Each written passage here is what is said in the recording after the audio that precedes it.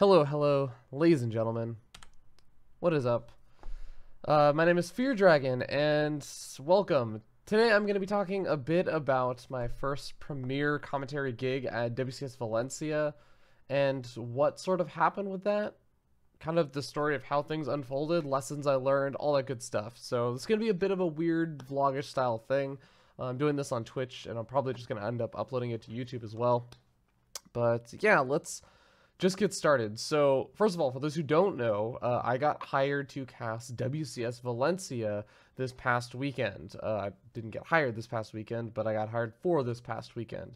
WCS Valencia was an event out in Spain, or Valencia, Spain, where you had a bunch of these top-level StarCraft players playing against each other. As I'm sure anyone that's watching this probably is familiar with the StarCraft scene or the esports scene, at least to some degree, and knows what I'm talking about.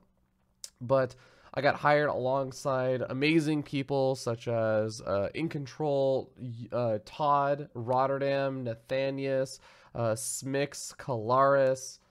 I hope I'm not forgetting Pig. I think that's all the talent that got hired, and I was brought on as an additional person. So this was a bit interesting because, of course, no premier commentary experience. I've commentated smaller LAN events such as Cheesadelphia and Kings of the North, some kind of smaller NA LAN events that are awesome, but not quite the same scale as a WCS event. So it was a bit of a surprise. I mean, I had expressed interest to Blizzard before in the past, saying, "Hey, I'm interested in commentating a premier event. If there are ever any opportunities, like, please let me know, etc." But to be entirely honest, I didn't actually expect anything to come of it for a while. I didn't expect anything to really come to fruition until maybe 2018. As much as my goal was, I wrote a blog about it last year, I think around March or February of last year, saying that I wanted to commentate a premier event by the end of 2017. And I guess I hit the goal, but I didn't actually think recently even that it was going to be all that feasible to hit that goal. I was really thinking maybe Montreal would be my best bet. That was another surprising thing, is that for those who don't know me, I really specialize in the North American scene. I know the North American scene the best. I know the players in the North American scene. I know the up-and-coming players in the North American scene. I know the players that are like up-and-comer players. It's like that, but I got hired to cast Valencia, which is European event. What that usually means is that a lot of the players that aren't necessarily full-time, or they're somewhat invested in the game, but they're not really truly invested. They aren't willing to fly themselves out to Europe, or their team isn't. They're not going to be there. So that kind of knowledge that I have on those players, the specialization that I have, which I feel like is a majority of my strength right now, wasn't really applicable. And that definitely got to be interesting. I have some knowledge of the kind of the European scene and the up-and-coming players, etc. there, as well as, of course, just the mainstays, but it's not nearly to the same degree that I feel like my comfort is with North American players. So I was already a little bit surprised I got hired for Valencia, not Montreal. I'm going to say this all in the context of when I got hired. I can't really speak whether or not I got hired for Montreal, but people will find out eventually. So another kind of fun note is that the time that I actually got the call and got told that, yeah, we're inviting you to cast a premiere event, like, are you interested, etc. It was actually my 6-year caster anniversary. So 6 years from the day that I had first commentated a game of StarCraft 2. And that's a whole other story. Like, Cyan Esports, or Cyan StarCraft, whatever, Cyan really wants me to do my life in StarCraft video. I don't know if there's actually be that much interest in listening to that kind of story for me. I don't really feel like I've made it that big yet, but maybe at some point I will. But that goes into a whole other story of how I got started in casting and everything. Either way, I thought it was kind of cool, just the timing of that. It was also the first day that I was in Korea. I had taken a recent trip to Korea for the GSL finals, and I had went for straight up one weekend, but what ended up happening was I arrived there, and I had some Skype messages from Blizzard asking if I could talk and everything. So I immediately just like, okay, take my taxi, hotel, and all that stuff, have the conversation. So it was a little bit surprising. It was a little bit of a shock. That also means if you know the dates of when I was in Korea in GSL Finals versus Valencia and all that stuff, I had roughly 3 weeks to prepare. So after I got back from Korea, that's when I kind of really started preparation, because kind of hard when I bought this plane ticket and hotel and all this other stuff for Korea. I'm not going to waste too much of the time just doing other things. Might as well enjoy the trip while I could. But preparation for the event. So for those who don't know, yes, casters do actually prepare for events. They do prep work and everything. But my prep work, the way that I kind of went about it, because there's a lot of ways you can. It's a lot like preparing for a game of StarCraft, I think. When you say, oh, I'm going to prepare for a tournament. Well, there's a lot of things you can do. You can work on specific matchups. You can try and learn some new build orders. You can try and refine the existing build orders. You can practice against particular kinds of things. But, of course, whatever you do, there's going to be things that you didn't practice. Almost without a shadow of a doubt, there's going to be something that you kind of neglected, because there's so many possibilities. And it's sort of a similar thing with preparing for an event. So, first of all, you have to remember, the date that the player signups list was official was, I think, almost 4 days before WCS Valencia. Let me put it this way. I didn't know the full player list until I had taken my flight from my flight path to Valencia from San Francisco to Frankfurt. And when I got off my, from San Francisco to Chicago. And when I got off my flight from Chicago, the groups and the player list was finally out. And that's when I could start doing individual player prep. I think their player list had actually come out like a week earlier, but I didn't know the groups or anything like that. So I couldn't do player to player research quite as much, because let's be real, there's almost like 60 or 72 players or something, I think that there were. So doing 72 players versus 72 players of preparation, that's not 3 weeks worth of work. That's like a couple of months, if not a year or two worth of work. Not maybe 2 years, but still, it was an insane amount of work to try and prepare for all of that, especially since you have to remember, on the broadcast, you don't cover every single series. You don't get to cover every single player. And that's a funny thing about preparation, is that a lot of your work is going to go completely wasted when you do it. I would say not only are the broadcasts not going to cover everybody, but on top of that, you as an individual talent on the broadcast is not going to be involved in everyone that gets covered on the broadcast. So let's say that, for example, let's take day 2, which is the longest day for the talent, I think, in terms of number of players that you cover and everything. So you cover 8 series for day 2, because you cover all the round of 16. And that means that you're covering 16 players. 16 players of 72 players. That's a really low number. And on top of that, I think I ended up casting 3 series, and I was on the desk for 1 series. So only 4 series was I actually involved in, I think. And what that means is that I was really only involved in 8 players' stories. I only weighed in and was able to contribute directly to 8 players. So if you prepare 72 players, and let's say, even though day 2 is the longest day of all of them, you don't actually cover 8 players every single day. Let's say you cover 8 players all 3 days. Realistically, that's only 24 players. If assuming there are no repeats, you didn't cover anyone multiple times, which is actually impossible on the finals day, or almost impossible, but that's insane. 24 players, and you're preparing for 72.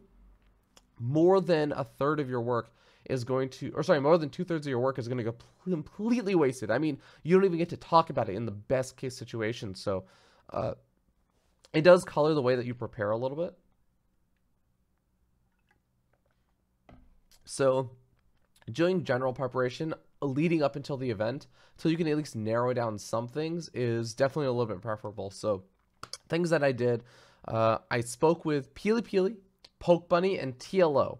For those who are super aware, when I listed those out really quickly, you'll notice it's a Protoss player, Peely Peely, a Terran player, Poke Bunny, and a Zerg player, TLO. And I asked them to just go over the matchups with me. and just sit down with me for roughly an hour to 2 hours to just talk about each matchup, what the current meta is, interesting things or interesting notes about the meta, things that have fallen off, things that are kind of up and coming and weird and happening in the meta, things about maps for each of the different matchups. So that was just increase my general knowledge, and I'm super duper grateful to all of them because I offered pretty much all of them like whatever their standard coaching rates would be, and none of them ended up, I guess, taking me up on it, which was kind of surprising, but I'm very, very grateful to them. Besides that, just talking with a bunch of players that I did know were going. Of course, this involves a lot of like reaching out and just saying, "Hey, you're going to WCS Valencia, right?" So reaching out, for example, to Namshar and Snoot, and of course all the players that did qualify, which, by the way, that qualification list wasn't even really fully complete with all the Shanghai players, etc., until very close to the last minute. So doing the in-depth preparation notes on those players, that involves getting research done on their previous achievements, their recent achievements this year in 2017, looking at the WCS points of all the players, their region, their team, updating the team when, for example, OSC route kind of split up and it just became OSC and then another team route. But yeah, it was a little bit unfortunate also because not only did the NA players not really make it to WCS Valencia in terms of, flying themselves out, but there's only 4 spots, and realistically, it was Scarlet, Jon Snow, Masa, and True who made it through the WCS qualifier.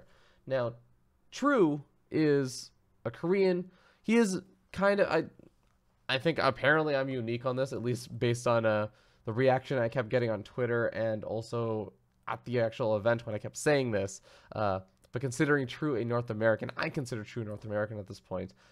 Not necessarily because I think his origins are North American or anything, but I think he's been in North America long enough that he's contributed to the scene, he's contributed to the practice environment that I kind of give him the North American feel at this point. He plays a sort of weird style. Of course, he's very, very top-notch, but in a different way than I would have considered Polt or Violet North American, because Polt and Violet, I don't really feel like they really integrated with the North American scene that much. They lived in North America, but they didn't really play on the North American ladder very much. They didn't play in North American tournaments. They didn't practice with North American players. They were in part of the culture and everything, but I would say the same thing is true for True. And I would have said the same thing was true for Hydra. I mean, Hydra was another great player who really integrated himself with the scene. So I kind of consider True almost a North American player. But those 4 players aside, those were the only North Americans besides Neeb. So 5 North American players. My specialty, very much not there. Kind of unfortunate. That meant the North American players, the kind of cool thing about them is that I feel like I had to prepare a lot less for them. I kind of pulled up the direct results for them for 2017, learning more about how they did, etc. But it was certainly a lot easier because I didn't have to, do in-depth research on Scarlet's playstyle or anything. I know Scarlet's playstyle. I didn't have to do in-depth research on how Jon Snow plays. I know Jon Snow. I know how he plays. But anyways, that's kind of just a little bit about the preparation work that's involved in casting an event. Obviously, there's a lot of nerves involved, so there's a lot of cooling that off, but I'll talk about that in a bit. So, there's actually going to the event, which I'll finally get to talk about now. Sorry, it took a very, very long time. But we start with the way that I always like to enumerate the dates is we have day 1, which is like day 1 of the event, day 0, which is the day before the event, which is rehearsals and everything, and day -1. Day -1 is like the day that you fly in. The way that Blizzard does the flights and everything for their talent is they always want their talent to fly in 1 day before rehearsals, 2 days before the event, so they have time to adjust to jet lag and all that good stuff. So flying in day -1, I had kind of a long series of flights. I flew from San Francisco to Chicago to Frankfurt to Valencia. So it ended up being 20 hours of flying total. Kind of a pain. But I'm used to flying to India and stuff to visit relatives, so it wasn't a huge deal. It was kind of a little bit more of a pain than usual just because I had recently flown back from Korea like 2 weeks before or 3 weeks before. So we fly over. I meet up with, kind of unintentionally, Todd and Massa at the Frankfurt airport. So one stop away from Valencia. Last flight's like 2-3 hours, so pretty easy. End up hanging out with them. We head over to our hotel because we're all staying at the same hotel. End up getting lunch, kind of just hanging out, warming up. I think all of us are pretty tired at that point. After that, end up doing some prep work. I'm trying to like adjust my sleep schedule and everything. So this is more just like, oh, I know the groups are out, so I can finally start preparing individual matchups kind of based stuff, doing predictions about who's going to be making out of their groups for group stage 3. So for those who don't remember or don't know, the actual broadcast for WCS group stage 1. I keep reversing those, but group stage 1, 2, and 3 for DreamHack events or WCS events means that you start off with 64 players in group stage 1, gets narrowed down to 32 players because top 2 advance. In group stage 2, group stage 3, 2 more players advance, and you have 16 players that are seeded in from who had qualified before, got flown out to the event and all that stuff. So you have 32 players once again. But the broadcast doesn't actually start until group stage 2. So the tournament starts and people start getting eliminated before the broadcast begins. That means that really when you talk about group stage 1 on the broadcast, you're not actually casting the games or anything. So any prep work you do there is more just, here are the things that we expected, and here's what actually happened, and here's why it's surprising, and that kind of stuff. So doing a little bit extra prep work there, as well as just kind of doing some extra prep work on players I didn't get a chance to actually cover, because unfortunately when you have 17 players, you have to prioritize players on who you're going to actually do research for. But eventually more players ended up showing up. It was pretty delayed because I think a lot of people had trouble with their flights, but I ended up getting dinner with a bunch of really awesome players. There was Scarlet, a Laser, Probe, Soul, Cloudy, Jon Snow, as well as one of the awesome fans in the community, and also a content producer, All Rice. So we ended up getting food at an Indian place because we traveled all the way across the world for most of us to Spain so that we could eat Indian food. You know, makes sense. But ended up just kind of talking with them, kind of getting a feel for how they were doing. Obviously, in a less formal setting, it wasn't just like, so how are you feeling, blah blah blah. It was where it's like, yeah, like how was your flight, etc. Like feeling good. You're gonna wreck tear it, all that stuff. Kind of more just hanging out and joking around. Ended up hanging in a hotel room with All Rice, a Laser, Scarlet, Probe, and we also met up with Massa in the hotel lobby. So I think a couple of the others just kind of went to bed a little bit earlier on, as well as Soul. So he was still there because he was staying with the Laser, but eventually ended up just going to bed around 10 o'clock or so. So at this point we get into day 0, getting up early for breakfast. Ended up meeting up with TLO, Nathanius, Todd, and In Control. Now I am a pretty shy guy, honestly. In a lot of ways, especially when it comes to people, I released a Modest Musings on my YouTube channel about meeting your idols and working with them. And it's hard. It's not easy when you really look up to someone to just suddenly start humanizing them. I think it's, in some ways, it's sort of an unhealthy thing, I think, to do, to put your idols too high on a pedestal.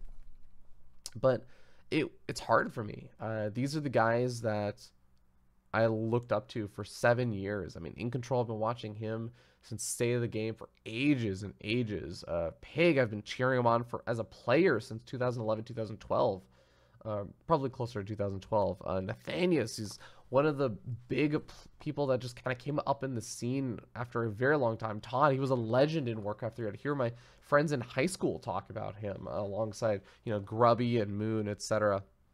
All these like wonderful people. Smix, of course, also, has been around the scene for such a long time, has been that stage host for an insanely long period of time.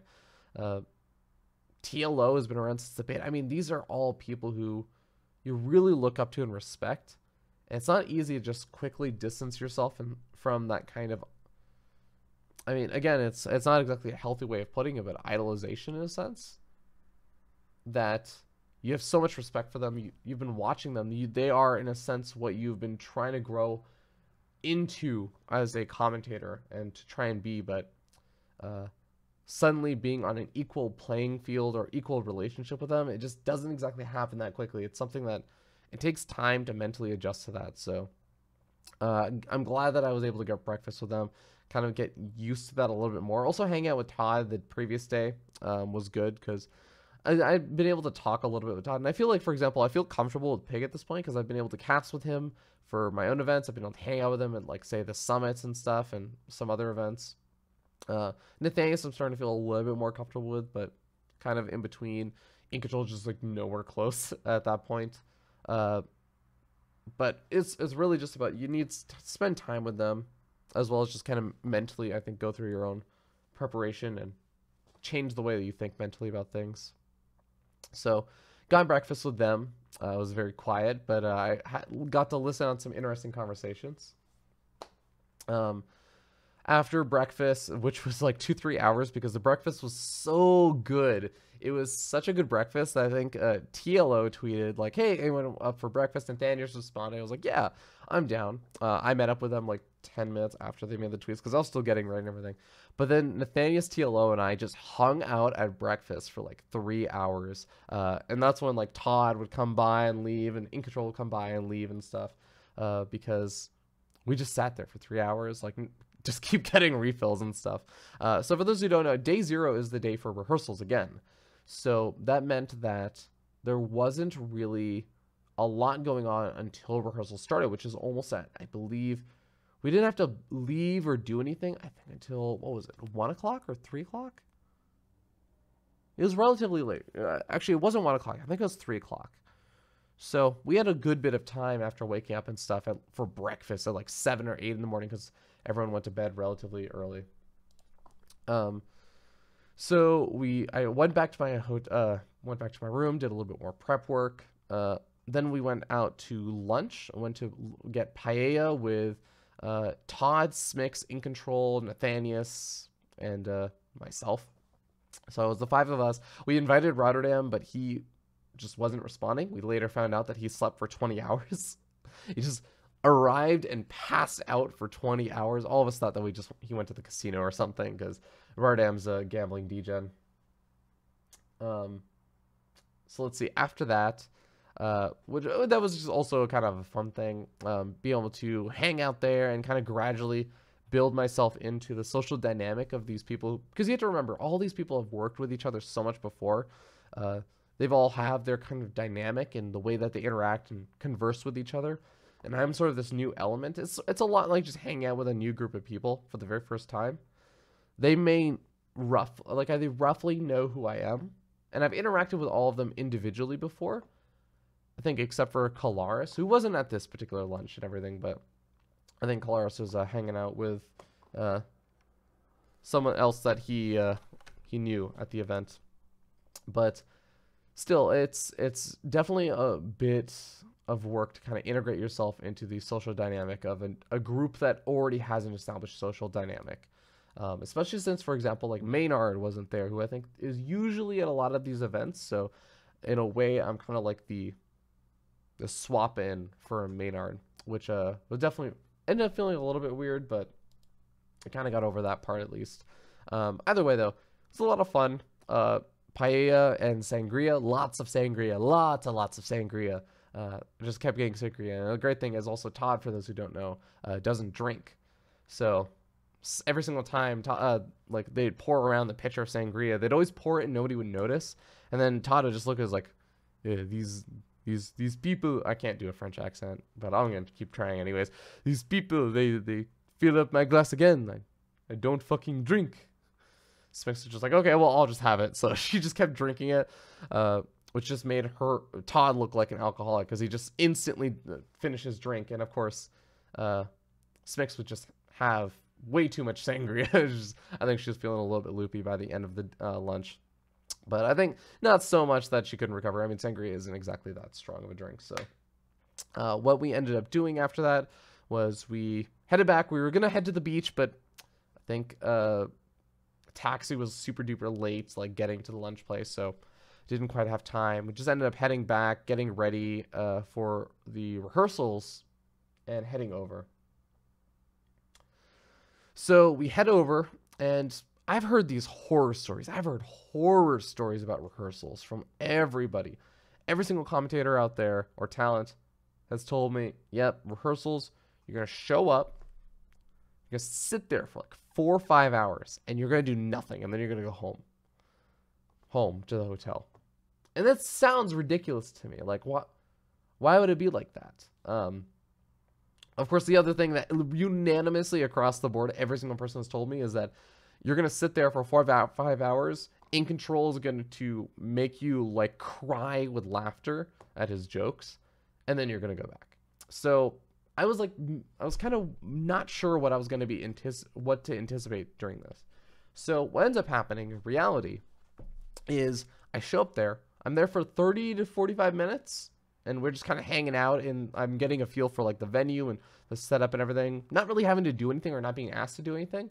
Really just there for 30 to 45 minutes, hanging out in what we call the green room, which is like room with a couch. It has a TV that shows like whatever's happening on the broadcast with the speaker and all that stuff, so you can hear. Basically, it's so that you can watch the broadcast in a kind of comfortable place, and you have like a giant thing of Monster. You have like a big thing of water. We have random snacks, some beautiful, beautiful snacks brought to us by a wonderful, wonderful person who's taking care of us, that had like sweet tomatoes and grapes and apples and random bars and cookies. Oh god, that was actually great. That was what made me feel like talent, having all of those random snacks and everything. But we hang out there for 34 or 45 minutes, not really doing a whole lot, just kind of talking with each other.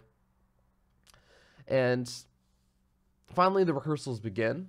They ask for like a couple of people. I volunteer / like get kind of summoned to help with the rehearsals, because they don't need everybody. They just need 3 people to be on the desk. They need at least 1 person at the commentary desk. And then, of course, you know, they need Smix moving around on the stage and all that other good stuff. So what ends up happening is I am there on the desk with Rotterdam. Caleres is, of course, there because he's the desk host. Smix is doing her thing on the stage, and In Control decides to do the casting.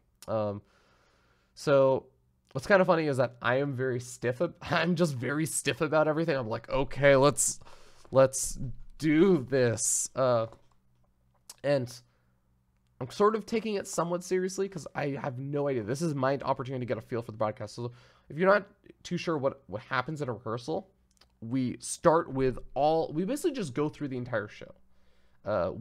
This is also not just for the talent. This is primarily for all of the people who are working behind the scenes on the event, all the people doing production, everything. So they get to test all their overlays. They get to test microphone levels, camera shots and angles, all that kind of stuff. So they run through everything, and the idea is the talent will then, when it's their time to come on, they'll say something, and they'll just kind of fill time for like maybe a minute, maybe like 30 seconds, just so they can be on camera and test the audio levels and all that stuff and the camera shots, and that's pretty much it. And then they just move on to the next segment. So you run through the entire show, and iron out any kinks or any failure points. So we get started. Rotterdam and Caleres are just kind of being funny and sort of trolly and not taking it too seriously. I'm being sort of stiff, and I'm like, haha, I'm not taking this seriously, but I'm stiffly not taking things too seriously.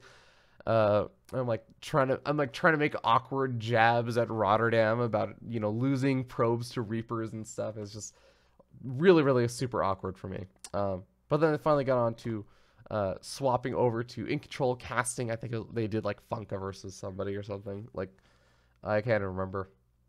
But it was just like In Control absolutely slaying everyone. I mean, so people always talk about In Control impressions, and In Control at Home Story Cup is hilarious, which, by the way, is coming up. So I almost feel like this is preparation for him for Home Story Cup. But something I never would have expected is that there's In Control at a premiere event, and there's unfiltered In Control at a Home Story Cup. And then there's truly unfiltered In Control during rehearsals. In Control is pretty unfiltered at Home Story Cup, but he is even more unfiltered when it comes to rehearsals, and it is hilarious. I can't repeat some of the things that were being said. I will say that a lot of impressions were being done. I will say he has a spot on M. Canning impression, as well as, of course, his Red Eye impression and some others. But that part of all the buildup that I kept hearing about rehearsals is absolutely true. In Control slayed everybody. It's pretty great. That was a pleasure to witness. Definitely one of the highlights. But let's see. Besides that, lots of memes, lots of joking around on the thing. I kind of get a good feel for how the broadcast was going to be and like a taste of what it was going to be like being on the desk. There's like a lot of small things that are involved in that, like how you carry yourself on the camera, where you're looking, all that kind of stuff. So I got some feedback on that as well. And then we just were done, which apparently means that the rehearsal was about an hour to hour and 15 minutes. Incredibly short by my standards. But supposedly used to be a lot longer, used to be like 5-6 hours. Most of the other talents, they've gone through this so many times that to them it's even in 45 minutes or something is like a really long time for them. So I can understand where they're coming from. But for me, it was super useful, and it really didn't take too long. So after this, we head over to a giant talent dinner with a bunch of the Blizzard people also. There's Mark Olberts, who manages a lot of the talent and basically manages a lot of the production, the broadcasts. There's let's see, Kayla from the esports team. She's freaking awesome. She's taking care of a lot of the talent and like the players and everything with our hotel situations, all that kind of other stuff. And she also just does a lot of work on the esports team in general. Let's see, Artem is there. He's also a part of the esports team. He helps with a lot of like the kind of decision making on WCS events, and of course, like I think he also might work on the esports Twitter, but I forget. But he does a lot of stuff specifically for Europe, managing a lot of the European StarCraft WCS stuff. But I think a few other people there, as well as just like general talent, and we ate paellas. We had more sangria. It was basically a repeat of lunch that day. So lots of sangria, lots of paella. Pretty delicious though. And just hanging around, talking with people. And this time it was everybody, not just like 5 of us there, since everyone had arrived and all the talent was there. So finally ended up going to bed around like 9 p.m. or 10 p.m. So going to bed relatively early, trying to get a good amount of sleep before day 1. So finally, wow, we talked a lot, but get into day 1 of WCS Valencia. So this is where things get a little bit crazy for me. I am pretty nervous. I am pretty nervous going into this whole thing. I went to bed around like 9 or 10. I went to bed around 9, probably fall asleep around like 10 o'clock. I woke up at 1 a.m. and I'm just like extremely nervous. I just cannot go back to sleep. After like sitting awake for another hour or two, I end up just going to the hotel gym. Todd had gone to the gym the day before and he sent me pictures and stuff. So I was like, oh, okay, they have a treadmill. They have like a punching bag that's useful for me to vent out some stress. So I kind of work out for like 45 minutes to an hour, get back. And of course you have the adrenaline rushing, so you don't fall asleep immediately, but take a shower and everything. Managed to fall back asleep at 5 a.m. Woke up at 7 a.m. So another 2 hours of sleep on top of the 3 hours that I got before. And I'm just like still super duper nervous. So I have a book, sports psychology book called Mind Gym. Really helps me out usually. So I have it's not depression problems, but I get really depressed a lot of the time when I'm at events, especially if I'm not working an event. If you ever see me at an event and I just seem super out of it, I feel really out of it in certain situations, like when I'm not working an event, because if I'm not doing work at an event, I should say, because usually I'm not working an event, but if I feel like I have too much time, I start thinking too much, and I start thinking, man, I should be working, I should be doing stuff right now, and I kind of stress myself out. And these kind of like sports psychology books I found have really helped calm me down a bit. So I end up reading this for an hour or two. It helps me calm me down also. And I think I eventually end up trying to remember. I have a bunch of notes written down about how things go in case I forget. Yeah, I end up eventually sleeping, like maybe an hour or two later. Get like another hour or so of sleep, kind of intermittently on and off over the course of like 2 hours. Finally wake up at 10 o'clock and go grab lunch. after lunch, which is just like at the hotel thing, meeting up with a bunch of the talent and stuff. We head over to the venue. So head over to the venue. We go through rehearsals one more time. I learned from the day before to just try and take stuff seriously and not actually try and be the semi-funny, like do it like I would be actually on the actual broadcast. But I wasn't actually involved in the rehearsals for this because I wasn't one of the people starting on the broadcast. That was kind of nice. I get to start off the broadcast not being on the... So there's two... Think of it like two different stations for all the commentators. There's the desk and there's the casting desk. So... Sorry, reading the chat. Sorry if I'm not responding to stuff in the chat right now. I am actually occasionally glancing at it and stuff, but I just want to be focused because this is also going to go up on YouTube, and I want it to just be like this weird thing. I want to go through everything, and I'm going to actually talk about any stuff that you guys want to hear about in the chat afterwards. But yeah, so the desk, and then there's the caster desk. So the analyst desk and the caster desk. So I wasn't stationed on either one at the beginning, so I didn't need to be a part of the rehearsals because those are the main two that really need to worry about that. Kind of got to hang around and just get a feel, seeing how people were doing and how they were kind of interacting with everything. The first match I got to watch, I got to see how the broadcast opened up, which is really cool. And I got just to hang out in the green room. And eventually I got brought on to cast the second match, which was Daichi versus Stefano with Todd. Now, I was definitely feeling a little bit nervous about this, but one really important thing to note is that for WCS Valencia, as opposed to a lot of other events, the commentators are not on camera. The desk analysts are on camera, but at no point are the people casting the series on camera. So this is a really nice place for me to start. I felt really, really happy that that was the case because it let me kind of ease myself into the broadcast a little bit. My voice was there. Casting series is what I am used to doing. That's what I normally am doing. I'm casting. I'm not being looked at. I don't have to worry about these kind of weird other things where I'm on a webcam versus like all these kind of dynamic cameras moving around and all that stuff. Casting in person is different than, or like, you know, talking with someone and being on camera in person is different than interacting with someone through just webcams and Skype and all that stuff. So a lot of these factors kind of get negated for my first time being on the broadcast.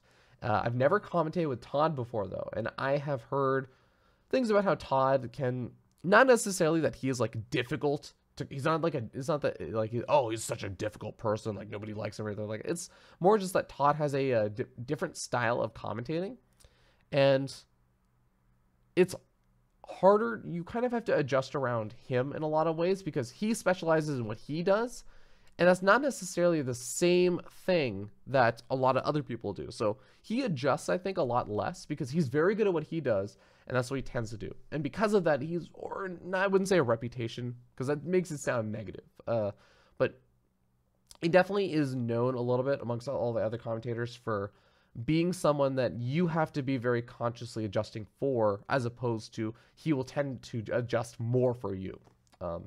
Because, again, he has his specialties, and he's very good at those specialties. So he plays to his strengths very well.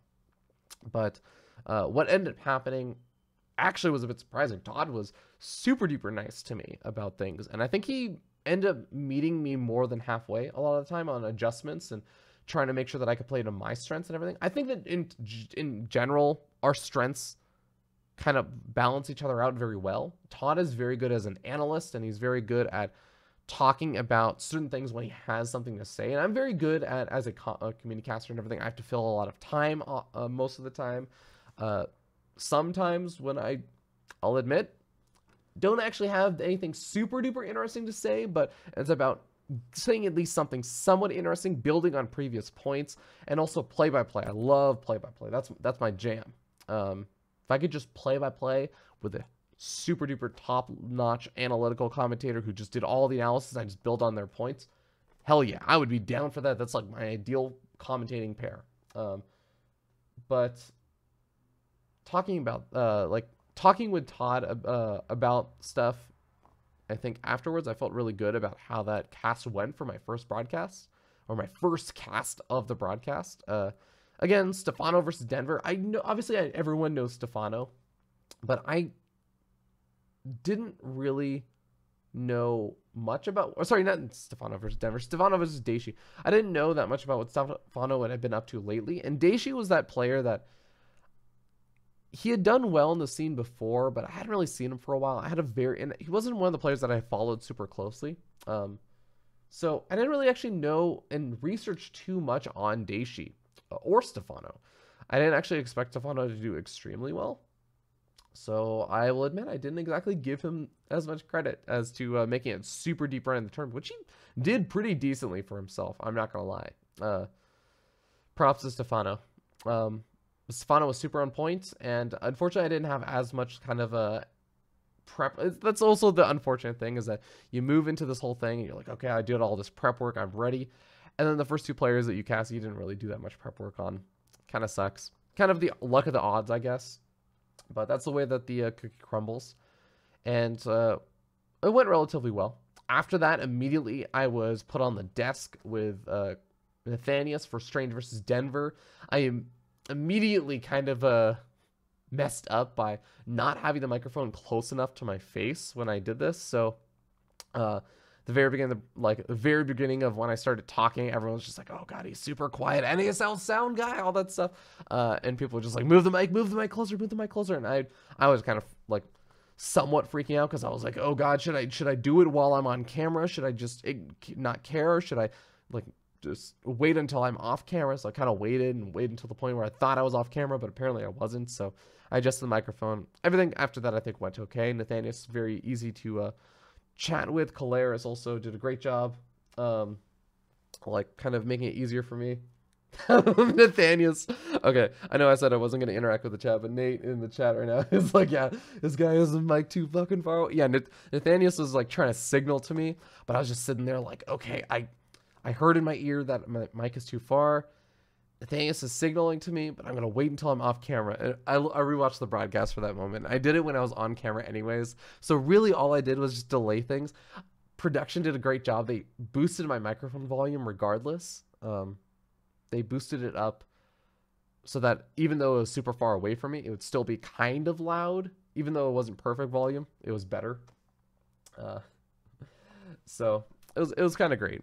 But it was a fun introduction to the broadcast, you know, already messing up, but I feel like the rest of the thing kind of went okay. I was definitely a little bit stiff still, kind of getting a feel for being on the desk. Being on the desk is very different, I think, than commentating, because being on the desk, here's how I would put it. As a community caster, and I mentioned this when I was talking about casting with Todd, one of the skills that you really pick up is filling time.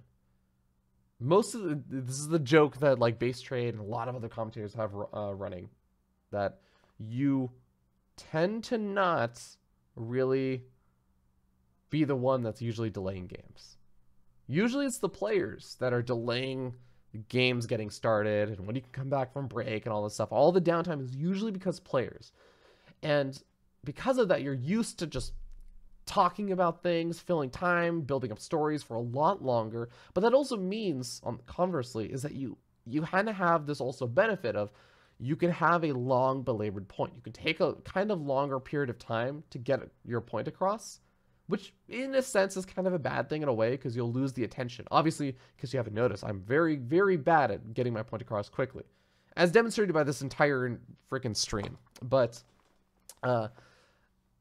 it's a benefit and also a negative, because it builds up a bad habit. You tend to talk for a lot longer than you really should to get across a single point. And while you're watching at home, the desk segments, I mean, I think about those desk segments and broadcasts and stuff that I watched in the past, and it always feels like they were there for 5-10 minutes just talking and bantering while we waited for the next series to get started and everything. But in reality, when you're actually on the desk, you realize it's quick. It's really quick. It's maybe 2 to 3 minutes, if that. And it's not even just 2 to 3 minutes. It's here's a minute and a half or like maybe 2 minutes of quick talking about the matches coming up. Then you toss it over to Smix, who has all the players over there, and they kind of come together, shake hands, and they go back to their desk. Caleres does his little introduction. You do final thoughts for like another 30 seconds to a minute, and then you hand it over to the commentary team. So you're realistic. And like, of course, you have to remember that there are 3 people on the broadcast now, not 2 like you normally have for a community cast. So that means that you're talking even less than you normally would. So realistically, about 3 minutes, 3 people on the broadcast. One of them is the host who's going to be talking the most. But let's say about 45 seconds to a minute is that how long you will about have to say your points on whatever the upcoming matchup is and everything. By the way, thank you, Maynard, for the resub for 4 months in a row. What a boss, dude. How's it going? But yeah, so what that means is that if you aren't very deliberate with all of the things that you want to talk about, this is one of the biggest realizations I had that I really struggled with, I think, on the desk segments. And even to an extent also on the casting, but to a lesser degree, because you have more time when you're casting and everything. You have the entirety period of the game and stuff, and the time between the games. But you have to know exactly what you want to talk about before you come on the desk segment, but you also have to be able to adjust somewhat to what the other desk panelist is going to be saying to some extent. You have to be able to react a little bit to them, because you don't want it to just be like one desk person says like, oh, you know, this is going to be a great series, going to be a really close, even matchup, and then you just come on and you're like, well, I think, not even like oppositional, you're just like, yeah, I think that is a unanimous thing that everyone thinks this player is just going to win. Like, you can't really do that. You're conflicting with each other, but you're not actually interacting with that confliction. You can have a differing opinion with someone. And I think Nathaniel did actually a really great job of this at one of the desk segments I was on. I'm trying to remember which one. I think it was where I said something like, it was after the victory. I think it was actually after Strange versus Denver. Might have been a different series. It was one of the other series on day 1 or day 2 where one of the players won and said, yeah, it definitely was like end of day 1 or something, where one of the players won and they said, yeah, I feel really good. Like, I made it to the playoffs. Like, this is my goal, and I'm okay with whatever happens now if I get knocked out. And I kind of said like, oh, you know, that's like, you feel that way at first, but it's after the tournament and stuff that you start having regrets. Like, why didn't I keep trying, all that stuff? And Nathaniel did a really good job of like, the way that he did it is a really good example of how you disagree with the person on the desk. So you can say like, no, I actually, I think that like, you'll feel good, blah, blah, blah. And like, no, he's going to just like stop trying, all that kind of stuff. So you say that. And it's okay to disagree with someone on the desk. You don't all have to be in agreement, but you create a conversation or discussion out of it, or make an interesting point of it. You can't just say something that happens to conflict with somebody else, but you don't actually interact with them.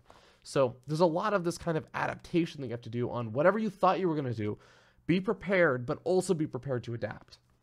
And that was really difficult for me. I think I did okay for all my desk segments. I'm doing one, but never both.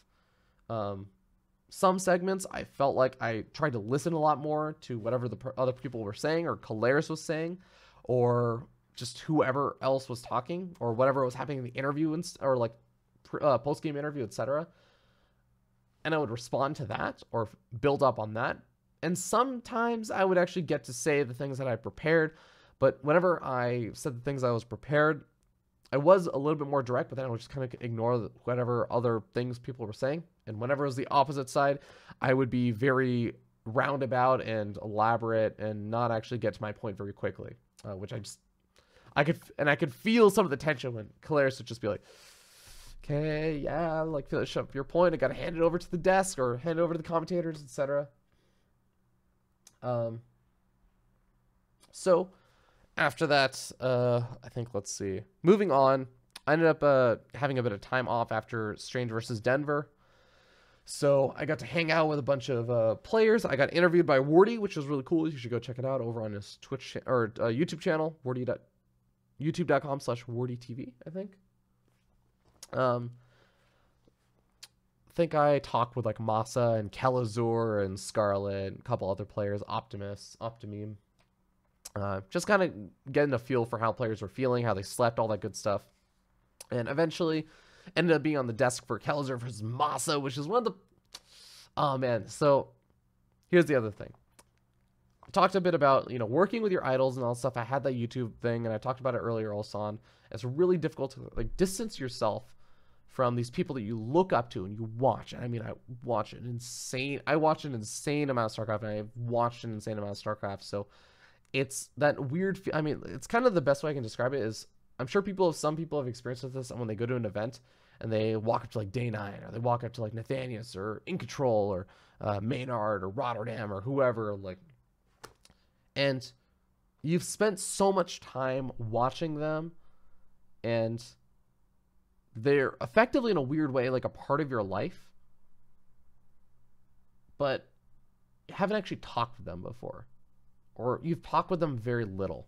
Like maybe you've interacted with them at an event before or something, and there's this weird kind of surreal thing where you feel like there's a lot you could say, but the difference is in that situation you can say like, oh, thank you so much, blah blah blah, and you kind of move along and you walk out, you're done. Some people will stick around and it gets a little bit awkward and stuff, but like for the most part, like there's a short period of time you interact with them and you can have that kind of relationship. With this, you don't really have that. In Control is probably like one of the big epitomes of that, where of all the talent I think that were at this event, In Control has been around, besides Smix, who I also feel somewhat nervous about, but I've at BlizzCon stuff, I got to hang out with her at like after party and like after party and stuff, and like got to talk with her, so I feel a little bit more comfortable like talking with Smix and everything. She's also just, I think, a very welcoming person. In Control, he's awesome. I fucking love In Control, but he is an intimidating guy. He's absolutely an intimidating guy, and I think there's a thing in esports where people will act very chummy with people that they just met. It's not necessarily that they're being insincere. They genuinely do feel like, yeah, you're into esports, I'm into esports. Yeah, like hugs. Like, I just met you, let's hug. Like, that's a really, if you think about it, that's a really weird thing. Hugging people you literally don't know is a pretty weird thing. But that's a thing in esports. And it's really cool, don't get me wrong. In Control, though, I think he's one of those people that doesn't really buy into the whole, I'm going to act more friendly or like super close with people that I'm not super close with. He knows, like, there's people he is close with and everything, and people he does know. And it's not that he's unfriendly with those people he doesn't know, but he doesn't act more friendly than he normally would in a normal social environment. Like, for example, like, I would probably be like, if I meet In Control at another event, like, I wouldn't say I'm so close that I would probably hug him. I'd probably do the handshake thing, like, hey, or I do like the nod and stuff. So he's a bit of an intimidating guy, and of course I've been watching him longer than almost all the other people. So this is my first desk segment on with In Control, first time being with In Control on the broadcast, with Kelzer versus Masa. And of course you also think about all the witty banter that In Control can dish out, how on point he can be, and how intimidating that can be. Oh my god. It's in a much nicer way. Obviously, I don't mean this in like a mean way or anything. Like, he's not like making the reason why I was up until 5 in the morning, like trying to overcome my nerves because I thought he was just gonna bully me or something. But like, it's scary, man. He can be savage on some of the broadcasts and everything. If you watch how he banters with a lot of other people and the talent. Now, he's very comfortable with them, and that's the thing. I kind of knew to some extent, I figured that he would be a bit nicer to me, but he was exceptionally nice to me. I think he was very easy on me. He could probably sense that I was feeling pretty nervous, so really didn't give me almost at all of a hard time. I think at most, like, kind of said like, yes, Ravi, that's the case. Like, I think I was like because I said something like super obvious or something. But for the most part, it was pretty straightforward and easy, and he was super easy to work with. It was fun. I still think I didn't do a great job on the desk, but what can you do? So we close out. I'm closing out for the day, which was really cool. That was a nice little surprise I didn't expect. So I get to talk about the groups. I get to talk about some of the prep work that I actually did. Yeah, nice. I get to use my notebooks. Talk about, I can't remember, Showtime being knocked out, Probe making out of his group 4-0, which I was super excited about. I'm a huge, excuse me, I'm a huge Probe fan. I'm getting over a fever and a cold and a cough right now, so forgive me if I start coughing or sniffing. But Probe is awesome, and I was super duper happy for him. being able to make it to the playoffs. And we found out that he did some even more awesome stuff the next day. But yeah, so that was the end of day one. Everyone ends up, all the talent ends up heading back afterwards.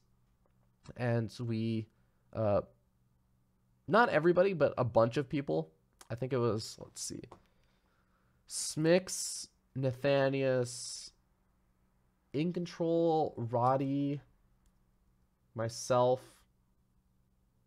maybe one other person. Ah, shit. Hope I'm not forgetting anyone. Pig, Calaris, and Todd went to bed. I think the rest of us just kind of hung out at the hotel bar and had like a couple of like some light drinks, like one or two. Nothing super extreme. But we ended up just like talking about StarCraft, the scene. Oh, excuse me. That cold's still catching up with me.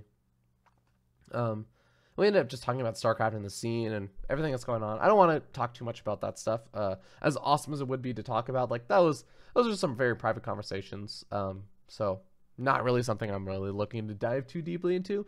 Definitely really cool though. Those are like the conversations that I'm used to having. Like if I'm going to interact with those people, it's usually like that kind of setting where it's at a hotel bar or, you know, some after party or something. And we're all just talking about StarCraft, which is always a bit of fun.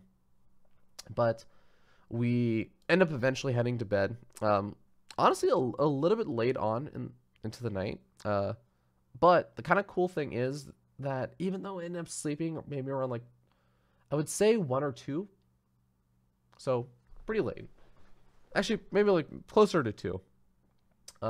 Stayed up a lot later than I thought we would, just talking. But the cool thing about it was that I had a lot of trouble sleeping the day before. I mentioned this. I probably got like 4 or 5 hours of sleep on day 1 or day 0, whatever you want to call it. And day 2, I slept like a baby because I had a couple of drinks, which always helps. And I didn't have so much that I would like mess up my voice or anything. But then we also went to bed kind of late after a long day. So I slept really well. So woke up at 9 a.m., went to, got breakfast and then head to the venue. I think that they asked like if we had any interest on like, oh, do you want to cast more? Do you want to do more death segments? They asked everybody about this. But let's see. What ended up happening was I said that I wanted to cast more because I think that's where I felt more comfortable. And as much as I would like to have more experience on the desk, I really just it was getting into like day 2 and there was the playoffs and everything. I wanted to focus more on just like doing a good job and everything and sticking to some of my strengths. And also, I think casting I just enjoy being part of the games and stuff. So, end up casting the first series of the day, I think. Stefano versus Nurcio. End up casting with Pig. I've casted with Pig before. And I think it goes relatively well. Stefano not really putting up as much of a fight as a lot of people were hoping he would. Rotterdam was really, really hopeful. But ends up not really working out. Also, someone was asking in the chat. Steady Goa asking what my drink of choice was. It was just a beer. Light beer. I didn't want to have anything super hard alcohol-wise. But yeah, so we end up casting that series. It goes relatively okay. It's a ZVZ, so you know. And I want to note really quickly. Oh, sorry, I didn't even talk about this before. Yesterday, the day before, day 1, I also got to cast Haas versus Special, which was super duper interesting because oh my god, that Haas is of course absolutely crazy. Special kind of stomped on him, but there was some glimmers of hope that it was going to be this super duper exciting series. I also got to cast it with Nathanius, which was awesome. I have never casted Nathanius before either, but he's actually super easy to cast with.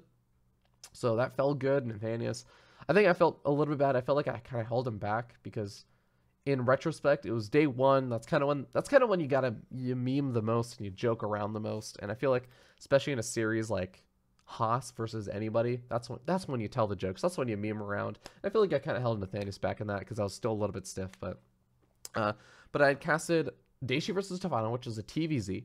I casted Haas versus Special. So I did get a 1 Protoss matchup versus Terran, but it was Haas. So do you even consider him Protoss? And then I cast a ZVZ on day 2. So here's the thing.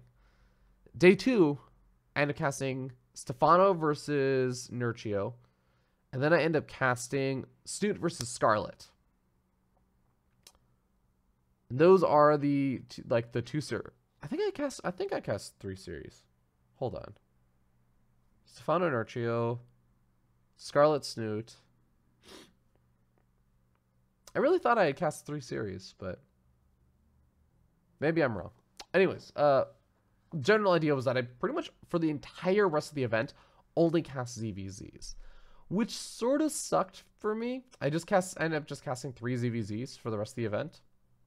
Because I'm a Protoss player and my specialty is really like Protoss matchups, but when you're on a talent lineup with In Control, who's a GM Protoss player, Rotterdam, who's a GM Protoss player, Todd, who's a GM Protoss player, and then Nathanius is a GM Terran player, Pig is a GM Zerg player, and then there's me, Diamond Protoss player. Like, okay, I don't really get a whole lot of say in the matchups that I get to cast.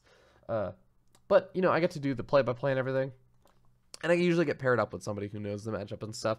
So, I think there was only one time I got paired up with... Who was it? I think I got paired up for a ZVZ with Todd at some point. Oh, yeah, Daishi versus... No, Daishi versus Stefano was a ZVT where it was 2 Protoss players casting a ZVT. But besides that, it was mostly casting a lot of Zerg versus Zergs, which kind of sucked.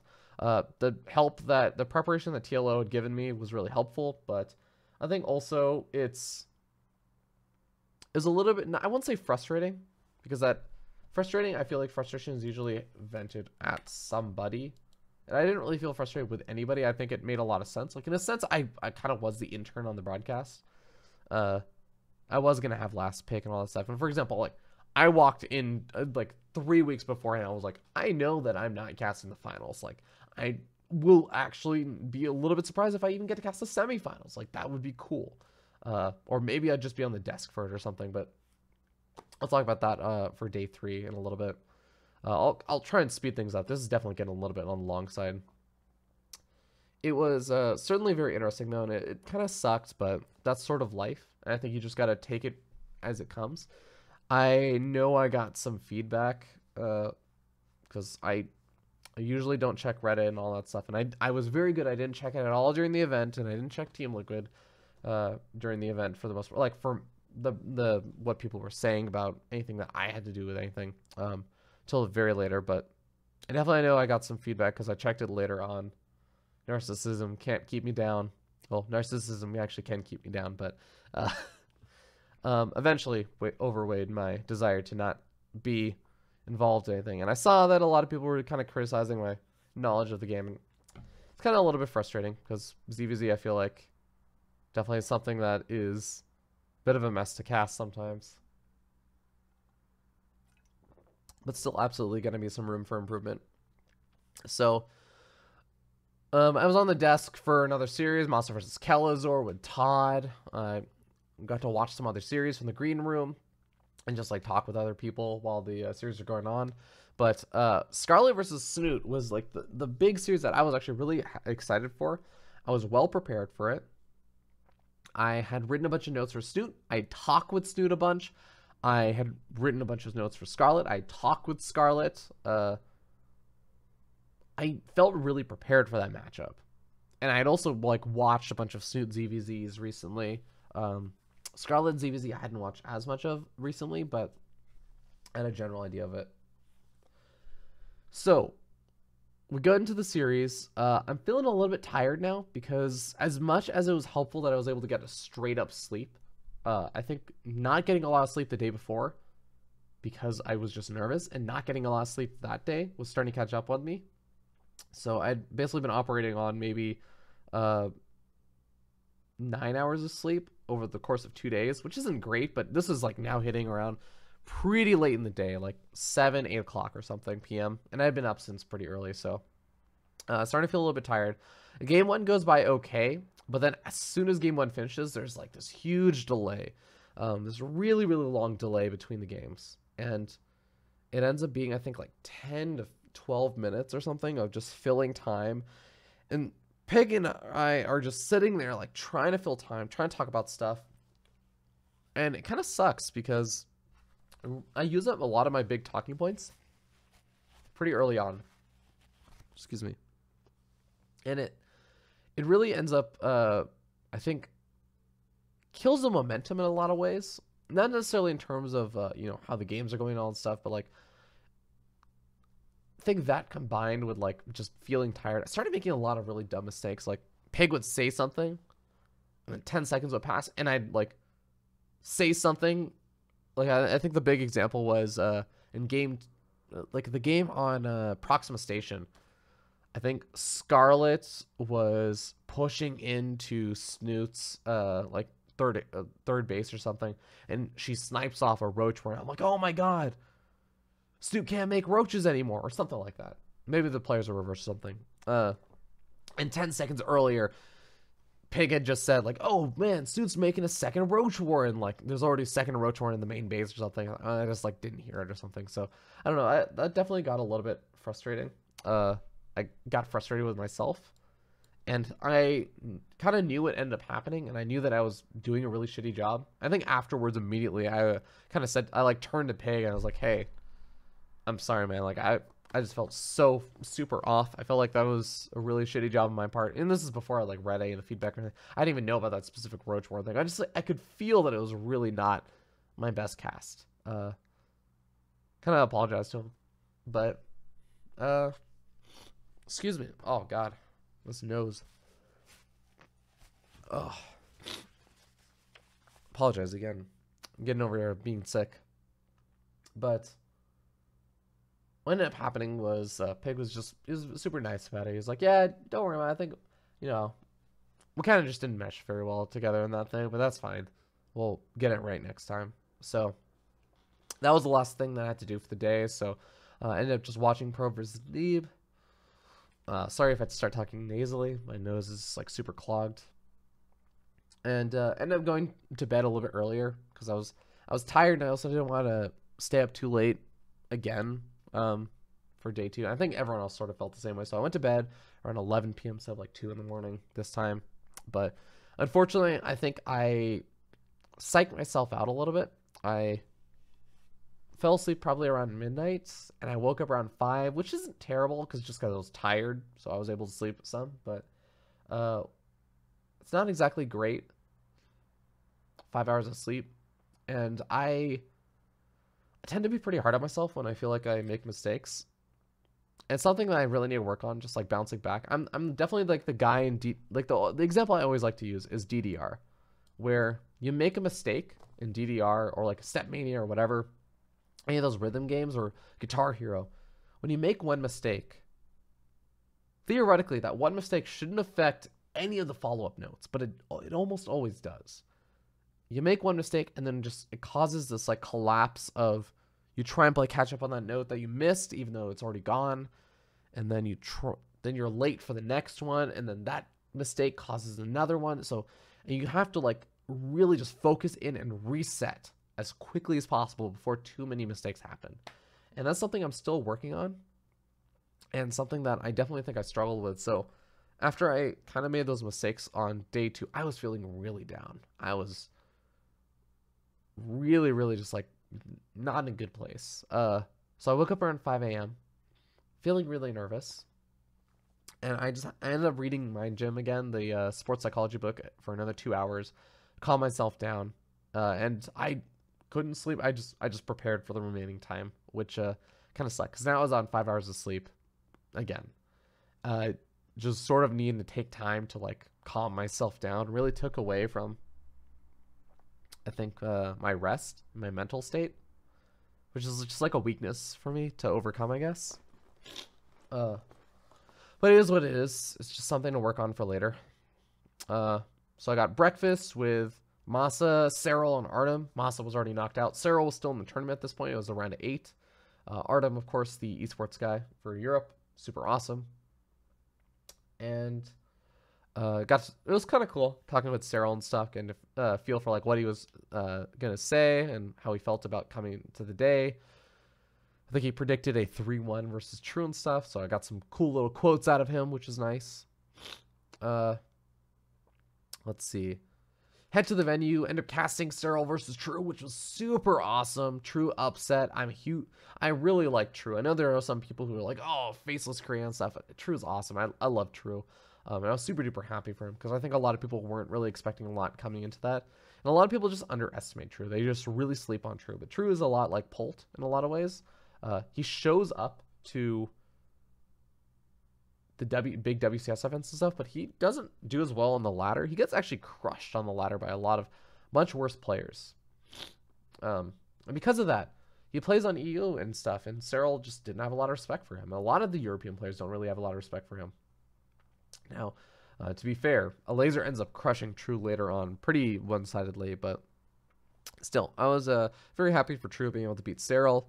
I got to watch a laser versus Inertio. I was on the desk for Kelzer Snoot with Pig. That was fun. Again, didn't really feel like I did a great job with that. The cast of Cyril versus True, I think, went okay. I still made a lot of mistakes. And just like, I would say things and think, why did I say that? That kind of stuff. Which kind of fed into like my mentality a little bit more. Casting True versus a laser, I think. Also, it just like, it went okay. I think all the rest of the cast just went okay. And again, it was all ZVZs, like, for day 2 and day 3, which really sucked, but that's sort of just the way that things work. Let's see. And after that, you know, I was done for the day after True versus a laser. I was, got to, like, watch some of the other series, but I basically just got to hang around, chat with the other talent and stuff, but I didn't have to be on the broadcast anymore. That was the first semifinals match, which I was super happy I got to cast the semifinals match. Yay. But yeah, there was a second semifinals match and a finals that I didn't have to do anything for. So I just kind of hung out in the crowd, or not even so much the crowd, just hung out in the player pit, like watching Scarlet ladder Protoss, which is always fun. She always does that when she loses an event. She just ladders Protoss for like 4 or 5 hours. Let's see. Just really hung around, talked with people. We finished up for the day, kind of did congratulations, great job, everybody. Headed back. Everyone kind of went to the bar for some drinks and stuff, hanging around. I hung around for a little bit. I showed up like maybe a little bit later because I like went and got changed and stuff out of my, not so much suit, but like collar shirt and stuff. I hung around, but I was just feeling really down. I really didn't feel like I did a great job with the cast, and because of it, I think I just needed time to like reflect on my mistakes and everything and sort of bounce back. And I could tell that I was being extra quiet. I was being extra kind of depressing, and I really didn't like the impact I felt like my presence had on the group. Excuse me. Because I could see, like, occasionally someone like, hey, you okay? Like, Pig asked me that. I think Nate asked me that. Someone else asked me that also. Like, hey, are you doing okay? Blah, blah, blah. But it's just sort of, I don't know. I didn't want to bring everyone down, so I ended up heading back to bed a little bit earlier on. So I said my goodbyes because I knew that I wasn't going to see most of them in the morning because a lot of them had super early flights. Like, Nate had to leave for the airport at like 3 in the morning or something. It's ridiculous like that. Esports life. So yeah, ended up going to bed. I was able to sleep like relatively okay because I wasn't feeling nervous anymore. I was just feeling sort of down, sort of depressed, but I was able to get some sleep. And let's see. After that, I kind of got up. I ended up going to breakfast. Smix just happened to also show up there at the same time, so I ended up grabbing breakfast with her, as well as 1 or 2 other people that kind of showed up. And we just ended up talking a lot. Smix is a super duper chill, down to earth person. She's super duper nice, and just like talking about a lot of other things. Like I vented like for maybe a few minutes on like how I felt like I did a really shitty job and everything. She was like, yeah, you know, I'm also really hard on myself. Don't be too hard on yourself, etc. Which is helpful. I think just like talking with someone, not even necessarily about like how I felt like I did during the broadcast, but just talking with someone really kind of helped like turn my mood around a little bit. So I was starting to feel a lot better. Met up with Neeb and let's see. Unintentionally again, we just like happened to run across Neeb, Inertio, Jon Snow. What other Zerg? A laser, yeah, because he just won. So that was fun. Just hung around with them, waited until our flights took off, and then eventually my flight was gonna leave, so I said my goodbyes and headed out. That was it. So I head back to the United States, 20 hours or like 18 hours of flying back. Apparently got sick and went to bed. So that was sort of my event. So the kind of wrap up conclusion, I learned a lot of good lessons from this. So I talked about some of them, but one, you have a lot less time to talk on the broadcast when it's a big broadcast of a lot of different people than you would on a community cast. A lot less time. You have to be much more focused. You have to really know what you're going to say before you say it a lot of the time, because you aren't going to have a lot of opportunities otherwise. The second thing is, it's kind of related, but like being a cog in a machine. So when I do most of my casts on my channel and stuff, like I'm the producer, I'm the sound director, I'm everything. I'm the host, I'm the caster, and I'll have a co-caster sometimes that like is along for the ride. And I've been a part of broadcasts where I'm a cog in the machine, where there's an observer and like someone else doing production, usually the observer, and like a co-caster or something. But usually there's still like a large degree of control for myself. But when you're on a broadcast with 6, 7, 8 people, it means that you have to listen a lot to them, and you don't necessarily get to build. You aren't as much a part of building that narrative. You're a lot of the times building on someone else's perception of the narrative. So you have to be ready to adjust your perception a lot. You have to be prepared for that kind of stuff. It's not the same. It's definitely very different than what I was normally used to. So that was an interesting experience. Let's see. I need to learn more about ZVZ, because holy shit, if I ever get invited to cast another premiere event, I'm probably going to be doing a lot of ZVZs again, just because of the existing talent lineup, probably getting preference and all that stuff. But let's see. And just generally being too stiff. I think that it was sort of me trying to be a little bit too professional on the broadcast, as well as just needing to work on my banter and my social relationship with those other people. That whole idolization thing coming back into effect, where it's hard to work with someone that if you just put them on a level above you, it's hard on the broadcast to then treat them as an equal. You can't really have it both ways. You have to treat them as an equal all the time, or it's not going to work. So there's a lot of, for me, learning about that, and I kind of knew it in the back of my mind, and I've been working on it a little bit. It could have gone a lot worse, I think, but I still definitely have a little bit too much intimidation for just respecting them so much. Despite them actually, and this is the other thing that I learned, is that everyone there is so goddamn nice. Everyone there was so freaking inviting. Every single person there. Todd was insane. Todd is insanely nice.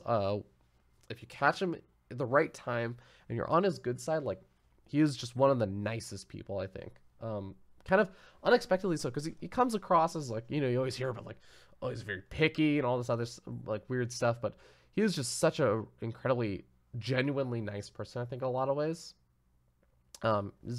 Goes out of his way to help me and will, like, talk with me and say, like, hey, how you feeling, man? Like, he would say that I think before anyone else, he was the first person to, like, really talk with me and say, like, hey, you feeling nervous or anything? Like, oh no, you'll be fine. Like, it's gonna go great. Blah blah blah. Like, really just talk with me about and notice how I was doing. Smix also insanely nice. She's like, I think Smix is one of those people that is very inviting in a social setting. So even though I was very quiet in a lot of those social settings, because I was still kind of getting used and introducing myself into the social dynamic, I would say some things, but like, she would make me feel like I was a part of the group most of the time. Even just with kind of, I guess, like the small things where there'd be like a group and making room to like sit with a group and everything, or I don't know, just like treating me the same as everybody else, despite obviously the fact that I haven't known her, or she hasn't known me nearly as long as she's known everybody else and all that stuff, or like worked with them, etc. So Smix in control, of course, being very, very nice to me, not like berating me or, you know, going hard on me with the trolling, just to make sure, because I think he saw that I was feeling nervous and everything, and also just generally being pretty nice to me. Same thing with Nathanius. Nathanius gave me a lot of advice, which I wish I'd listened to. Kept telling me like, oh, you know, you over prepared, man. Just like, you're not gonna get to talk about most of this stuff. And I wish I'd listened to him. That would have been probably good for me. But Peg, of course, is just a genuinely very, very nice person. So that was also very helpful. But I'm trying to think. Caleris was very helpful, helping me get through like all the desk segments and everything. Tried to toss me some of the easy questions, everything, and talk with me beforehand. I'm trying to remember the people that I just ran through. If I'm forgetting anyone, everybody was super awesome and super nice, including like the Blizzard staff and the production staff, you know, Wax Angel, etc. But yeah, that is kind of the lessons I learned. So from here, it's sort of weird because I feel really, really unhappy with how I did. I think it could have gotten a lot better. I think it went very par for the course, and I think that's okay. It was an acceptable quality level for the broadcast, but I think that best way I can put it is I feel like the biggest realization that I had was that I think everyone on that talent broadcast it's like they have a superpower. Everyone has like this strength that they really own. In control, of course, like it's the banter, without a shadow of doubt. The humor and the banter, and of course, he just speaks so goddamn eloquently, like absolutely top notch.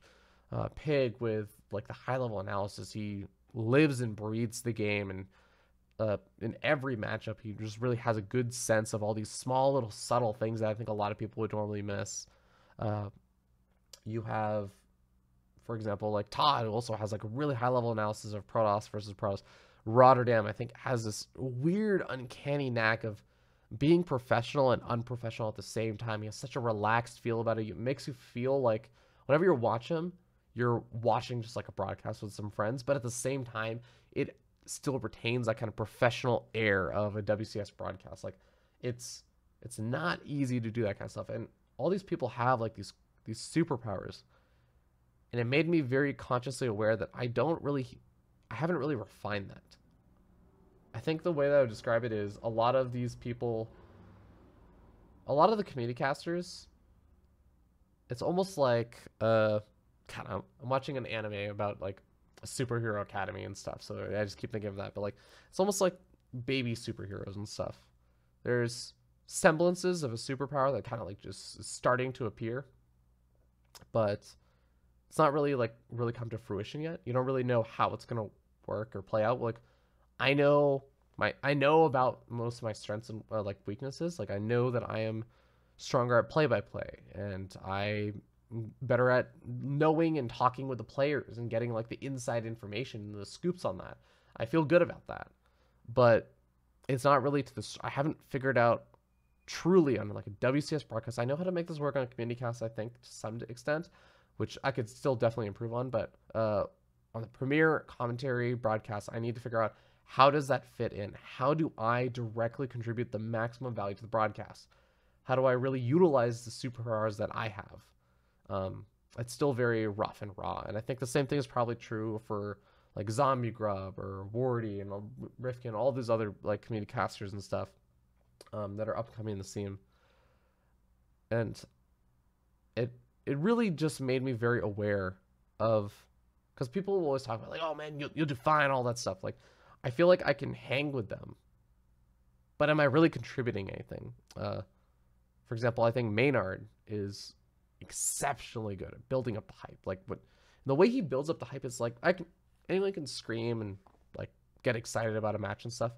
When Maynard builds up the hype, like there is something very, very strong about it, and it's a hard feeling to describe, but like it feels like a very manly kind of hype, like that deep, gruff voice, the way that the language that he uses and everything. It gets you excited in a very, I guess, like, manly way, you feel as though, wow, this feels very exciting, and I feel like this isn't just like a kid's game or anything. It's not just like a couple of kids with high squealy pitched voices and everything getting excited. It's like, no, this is epic. This is truly epic. I was a little bit sad that he wasn't able to make it to the event and stuff. But I think a lot of what I learned is I need to develop that superpower. I need to figure out how my superpowers interact. I have some ideas of like what my superpowers are, but I need to refine them. I absolutely need to refine them. I almost just don't. I don't know if I will get offered a gig anytime in the near future, especially with how things went. Like, if you don't knock things out of the park, it's always a little bit questionable. It's only 4 WCS events a year, and with Montreal around the corner, I guess there's technically a chance I could get hired, but I have no idea. In all honesty, I'm not expecting to. But if I do get hired for another event, like, probably won't be for another 5-6 months. Like, I am very, very confident in saying I will probably not be hired for BlizzCon. That's way too early. But maybe a premiere event next year, 2018. So I have some time to work on things. And I'm glad. I'm really glad. If it was just like back-to-back events, I think I'd feel a bit weird about it, because I feel like I realize I have a long way to go still. So yeah, I'm going to try and take these lessons, move forward in the future, and try to improve, because that's all you can do. Honestly, I feel like a lot like a player that qualified for Challenger, like qualified for an event, and then just bombed out in the first round. I think that's actually a really good way of describing it, is I feel like a player that qualified for Group Stage 3, through Challenger and stuff, and then just like went straight out 0-4. Maybe like taking a game off of like a good player or something, and then going out. So I think that there's still a long way to go, but you know, I qualified, which is cool. I feel somewhat good. We'll see if I can do it again. Not be a washed up caster already, but yeah, that was my first gig. Hopefully you guys enjoyed that kind of long diatribe about my first experience as a premier WCS commentator. So I don't really get to hear too many people talk about that kind of stuff. I went pretty in depth, but also I don't know if it was super interesting. So let me know if you guys thought it was. If you guys have any questions, feel free to ask them in the chat now. I'm happy to share them. I see a couple of people in the chat that I recognize. Got Mapu. Hey, what's up, man? Topher Doll, Marsh, Steady Go, who's been talking so much throughout all this. Sounds like you identified things to improve on and time to do it in. That's a good start. And I need to put even more energy and time. Hey, what's up, Ben? Yeah, I think it's gonna be an interesting road. And you know, I wrote a blog on Team Liquid that Lycan actually dug up today somehow. I don't know how he found it, but it was a blog where I just talked about. It was 2016. It was before I even casted a offline event. I think it was February, March of 2016, and it was right before I casted Kings of the North and Cheesadelphia. And I just talked about how I realized I didn't really have too many goals in StarCraft.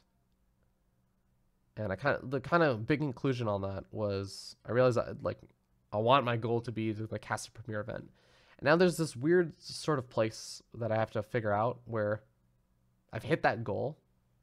I need a new goal, and right now all the goals I can come up with are very I don't know what the opposite of inconcrete is, or concrete. Very fluid. They're not very concrete goals. And that's not a good thing. I really believe in having concrete, achievable, measurable goals. And I need to figure out what that is, because just improving, that's not great. And I've gotten into arguments with people about how I did during the broadcast and everything. So it's not helpful if I just say oh, I want to do well. Abstract. Thank you, Ben. Abstract. I want to do well, and if I just have an abstract goal, then it's hard to say if I ever meet it. Maybe I felt like I did, but other people didn't, or vice versa, which is currently the case right now, where I feel like I did a really terrible job, and a lot of people are saying, yeah, you did great, like, blah, blah, blah. I got a lot of really good support from Twitter, and I really am super thankful to everyone who did.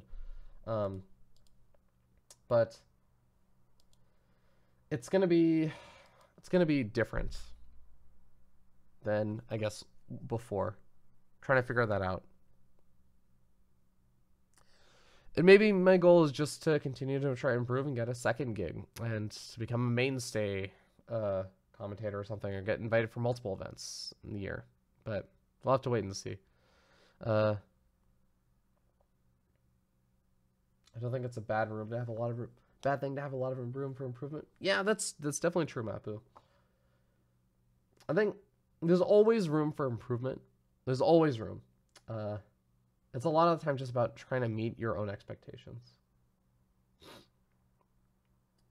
Nate saying once, it's hard sometimes to get actual advice on improving because sometimes people are too nice. Gillyweed said something similar. Absolutely, that's super true. One of the big reasons I don't really... This is one of the big things, is that I don't really trust other people's feedback usually. Unless it's like someone I really respect, I usually don't actually listen to most feedback from the community or anything, or Twitch chat, etc. And it's usually not because of like, oh man, I just don't give a shit about what other people think and all that stuff. It's like, it's very difficult because, one, people are not usually very good at giving feedback, honestly.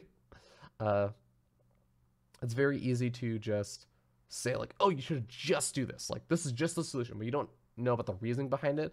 And it's sometimes people just, if you don't have the reasoning and you don't have a concrete line of thought, then just listening to the advice is not always going to be good, because you have to know the reason why you're doing something. If you're just making blind improvements, maybe you're making a blind improvement in the wrong direction. Maybe you're making an improvement that one person likes, but 99% of other people hate. And also the other thing is, at the end of the day, and this is going to sound a little bit weird, but this is something I strongly believe, you have to be happy with your own commentary. You have to be happy with your own performance more than anything else. Because if you aren't going in a direction that you believe is going to be good, if you don't know what the kind of big end game perception or goal of what you want your commentary or your play, anything else to look like, then nobody does. Because everybody has a different perception of what they think a good commentator is going to be, or what a good, desk analyst or etc. is going to be. I feel like this is true in, like, just in general in a lot of parts of life, that anything that doesn't have like concrete wins or losses, or statistical numerical ways of measuring success, with this kind of stuff where it's more ambiguous, you have to have a perception of what you want to be and just be constantly striving toward that goal. I think that's so important. But yeah, that's a really good point, Mapu. Glad to see you enjoy Valencia. Well played. Saturday, I was present at DreamHack. I carried some posters and Twitchy. Oh, glad you had fun. Is it Miss CEO? Artosis once said in an interview about his casting. He picked a caster he very much liked, tried to imitate him, a style very much like his own. There. Yeah, imitation is difficult. If you imitate too much, it can be difficult to find your own sort of style. I think that's a lesson that I had a lot of trouble learning in the beginning. Day9 was the one who taught me that, actually. Because I remember it was MLG Anaheim 2011. I was like going around asking for people on advice and stuff. Like, what do you think is like your best advice for up and coming commentating on the scene and stuff? And everyone was giving different advice. Like Control was like, oh, having hard stats that if you're an up and coming commentator and stuff, like it demonstrates game knowledge in a way that is difficult to refute, because it's not just about like opinions on matchups and stuff. It's like hard concrete things that like are undeniable. DJ Wade was talking about hosting and all that stuff. Dan was the one who was like, no, fuck everything that everyone else is saying. He actually said that, like, fuck everything everyone said. cast for 30 days in a row. And this is how I actually got started with commentary and stuff. Cast for 30 days in a row, regardless, no matter how you're feeling, all that stuff. And the important thing about that is that you start to discover your own style, like depending on how you feel and all that stuff, like just doing it repeatedly and not thinking too much about how other people think about your casting. That's how you really develop and find yourself in your commentary. Something I really recommend anyone that wants to get into commentary to do is to cast a ton before you really start worrying about comparing it to other people. That was one of the biggest lessons I definitely learned, because I think I would have gotten started down like a really wrong path and would have had a hard time finding myself, and would have just been like a poor imitation of a lot of other people if I had focused too much on it. I think once you do find yourself, that's when you can start looking toward others and finding ways to improve. Artosis is insanely gifted, I think. I think he had a very good idea, and he also had a lot of strength in being a former player and stuff. So it is interesting, though, that Artosis kind of took that approach. That's not actually what I would have expected. Oh, sorry, Hampants. Have I read Red Eye's book on casting? Yes, absolutely. I've read it multiple times. It's a great book. I've read it multiple times. Highly recommend for anyone else who wants to get into casting and stuff. Trying to remember the name. There are mindset books out there for athletes, trying to break down big abstract goals and smaller tangible ones. Marsh. Yeah, that's actually, I kept mentioning the book Mind Gym. That was some of the things that the book helped me with, trying to break that stuff down and preparing for the event and everything. Really recommend Mind Gym. I actually have, it's somewhere behind my green screen. I have a book signed by Artosis, because he's the one who recommended the book to me, which is super awesome. But yeah, I think that's going to be it. Steady Goa saying a lot of stuff. Get King of the Hill. QXC first, because he's the king. Oh, yeah. Man, Mind Gym. Mind Gym's awesome.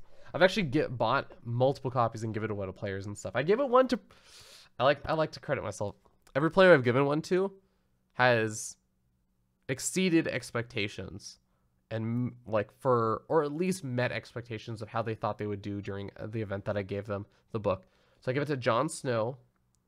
Ray's also read it, and at Dream Mike Austin, and Jon Snow made it to the playoffs. Rays did exceptionally well and almost made it to the playoffs. Game Time ended up beating Thermal, who's another one of the players I gave it to.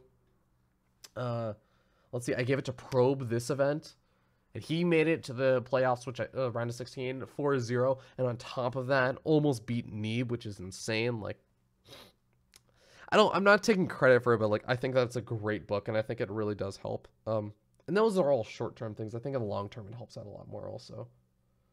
Many community casters are closely tied to their partner, but you've had experience casting with a variety of partners. Do you feel it helped when you got onto a bigger stage with casters you had little experience with? Absolutely, Toferdal.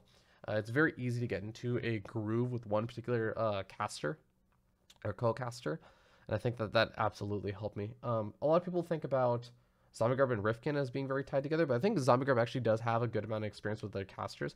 She's been casting a lot more with Rapid recently, and we've casted a lot together as well. I've casted a lot with Zombie. She does very well, actually, I think, with other commentators. Wardy is another person who I think also does surprisingly well with some other people. I don't know if he does well with everybody.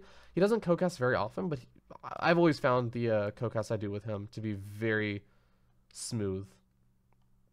But yeah, I think that's pretty much it. Well, have a great night, Marsh. And yeah, have a great night to everyone else. I want to give a huge thank you again, one final time, to all the wonderful talent who made the WCS Valencia experience amazing as it was. I really do need to cut this off. It's past midnight for me now. I think it's almost been 2 hours for this stream. I'm not actually too sure. But big thank you to all the talent who were just insanely welcoming, insanely amazing. Old Boys Club be damned. I think with this, I finally say Old Boys Club is dead. Like, Old Boys Club had this implication that the top talent is trying to prevent new up-and-coming talent from coming up in the scene. And if that was the case, they would have been far less helpful. They would have gone much less out of their way to help me out. And I could not be more thankful. So thank you very much, Smix, Pig, Todd, In Control, Nathanius, Calaris, Rotterdam. All of them are insanely amazing and awesome people, and we're so lucky in StarCraft to have them.